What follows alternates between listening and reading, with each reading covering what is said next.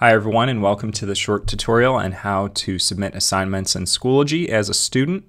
We're going to first find an assignment. Those assignments are usually represented by an icon with a pencil next to it. Now, most assignments have a title and description. You can ask questions about the assignment in the comments area at the bottom. But up along the top right corner, you'll click on Submit Assignments. Now, for typical assignments where you're using a Pages or Word document or other upload, you'll use the Upload tab. To write a response within Schoology and have a blank space to add your response, click on Create.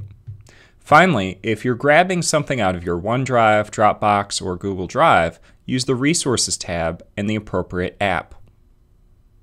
For assignments that require an audio or video recording, and this is really just for the quick ones, not in iMovie, you can also use the Upload tab and click the microphone. When you're done with the assignment, click Submit. You'll see your assignment submitted. In this case, this example is late, and it'll tell you how many items you uploaded. In order to resubmit the assignment, say after you get some teacher feedback, click the Resubmit button just below that.